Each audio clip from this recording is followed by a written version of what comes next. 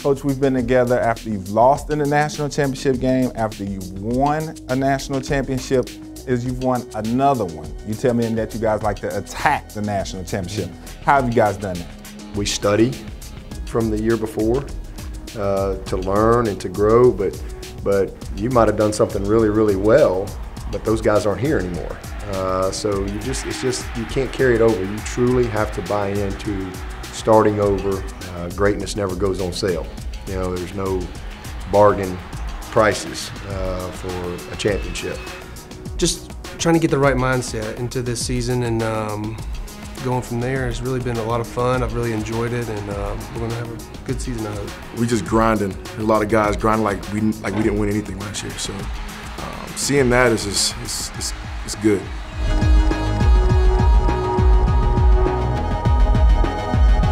Trevor Lawrence, your quarterback, had a dynamic freshman season.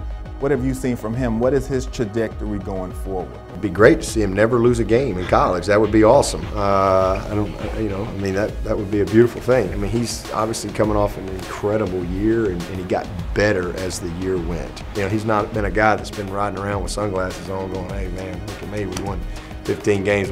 That ain't true. Trevor's been back to work. Now he's got a year of experience, so applying that knowledge, those are things that I want to see and that I have seen in him.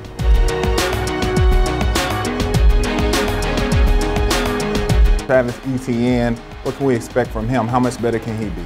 He loves the game, and his growth from when he got here to where he is now, mentally, physically, mindset, most everything. And he's just knowledgeable, and he's more confident than he's ever been. And I think is ready to lead the way.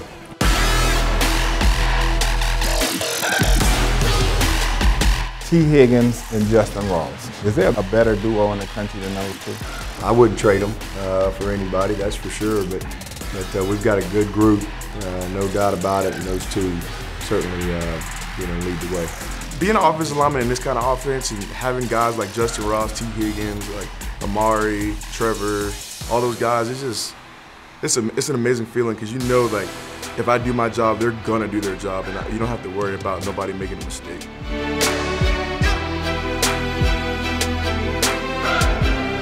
Replacing some all-time great defensive linemen over there.